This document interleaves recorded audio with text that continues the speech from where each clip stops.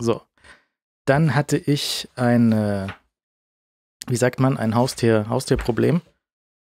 Ich weiß noch nicht genau, wo du raus... was? Also dieses HTTP-Livestreaming ist sehr gut, aber man kennt das. Man kennt das. Man sitzt, es ist Fußball ist Fußball und man hört den Nachbarn zuerst jubeln. Man kennt das Problem. Man kennt es. Gut, für die eine ist das Problem. Bundesliga. Also da gibt es doch eine ganz einfache Lösung. Das ist ein Noise Cancelling Kopfhörer. Dann hörst du deinen Nachbarn gar nicht. Nee, aber du willst ja auch in einer Gruppe, wenn du dann, egal, also. Ich sehe schon, wir haben andere. Nein. Egal. Also Sport, wir haben ja gelernt, das Einzige, was live noch interessant ist Sport. Ja, aber da kann er einfach hingehen und mitmachen. Nein. Es ist sehr live. Du darfst nicht in der Bundesmannschaft. Ich möchte dich auch nicht. Wie heißt es? In der Bundesmannschaft ist, glaube ich, der korrekte Begriff, ja. Ja. Wieso rede ich über Sport? Ich weiß doch nichts. Ich habe jetzt gelernt, dass doch Sport auch im ungeraden Jahr ist. Es ist hier Frauen-WM offensichtlich gerade. Wird scheinbar nirgendwo übertragen. Ich sehe kein Public Viewing. Das ist eine Schweinerei. Ja. Gut. Und es gibt keine neuen Fernseher und kaum Bierwerbung. Also es ist unfassbar alles.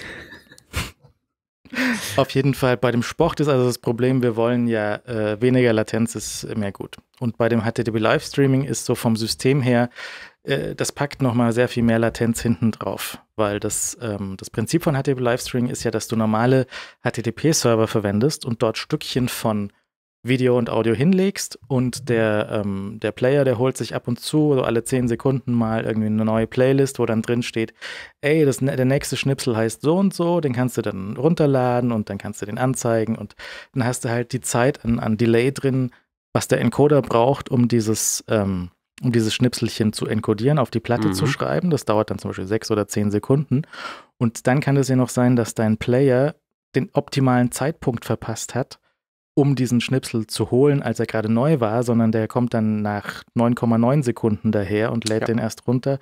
Also im besten, schlechtesten Fall hast du schon mal so 20 Sekunden Delay. Ja. Ab dem Punkt, wo das Ding, also sie sagen, wo das an deinem Production Backend aufschlägt.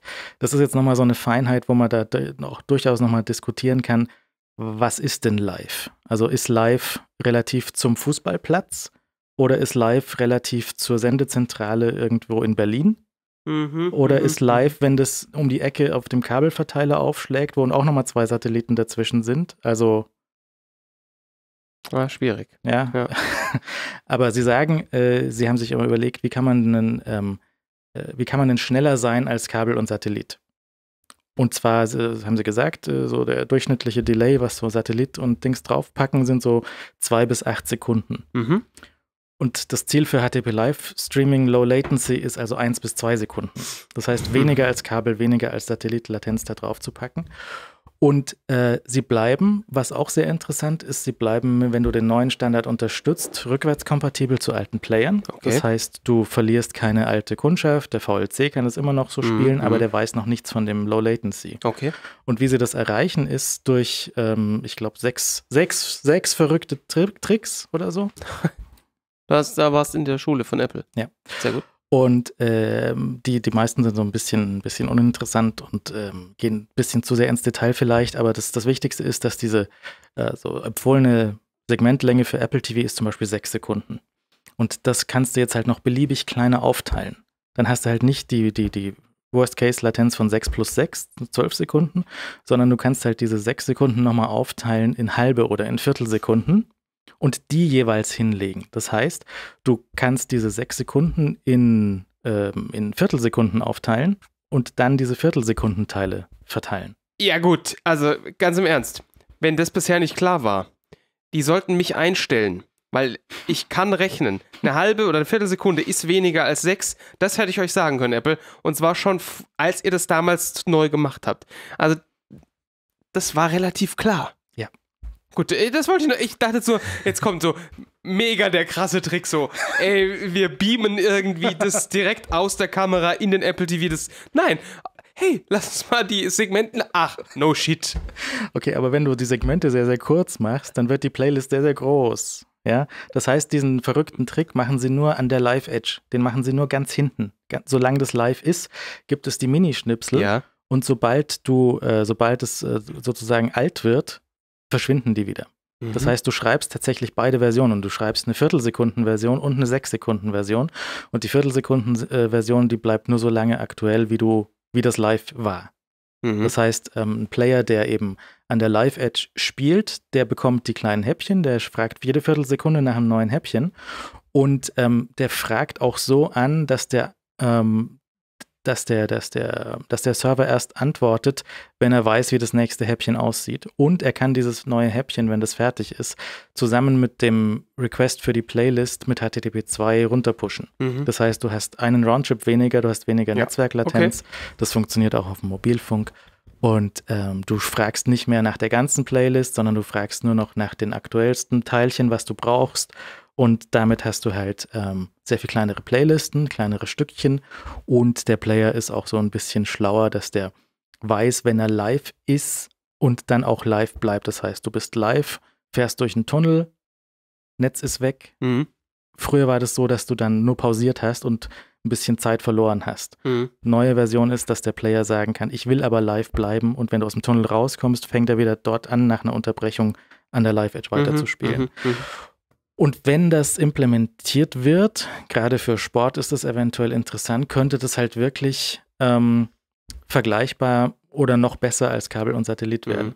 Weil die Realität sieht dann halt doch so aus, dass der Encoder beim Sender steht und der Sender steht halt nicht im Fußballstadion. Das heißt, da wird schon ein Roundtrip mindestens drin sein und FCC hat sowieso noch mal 7 Sekunden, damit du nicht irgendwie fluchst und irgendwas Böses zeigst. Natürlich. Aber das ist schon relativ spannend, finde ich, wenn du HTTP Live eben wirklich live bekommst und schneller als Kabel bist. Es ist ein relativ großer Stunt, weil du musst dafür dein CDN anders konfigurieren. Der muss nämlich da mitspielen, dass zum einen HTTP 2 unterstützt wird, das müsste inzwischen gehen, aber auch, dass du eben dieses Problem verhinderst, dass wenn du so im Viertelsekundentakt neue Segmente anbietest, dann würde in dem Moment, wo ein neues Segment fertig ist, würden alle Clients auf einmal nachfragen, aber nicht ganz auf einmal, sondern so ein bisschen auf einmal. Ja. Und die würden dann alle auf die Origin durchschlagen und nicht das CDN treffen. Deswegen musst du das so konfigurieren, dass das CDN diese Anfragen bündelt und nur einmal an die Origin schickt und dann einmal Antwort annimmt und dann an alle verteilt. Dafür braucht es eine Konfigurationsoption.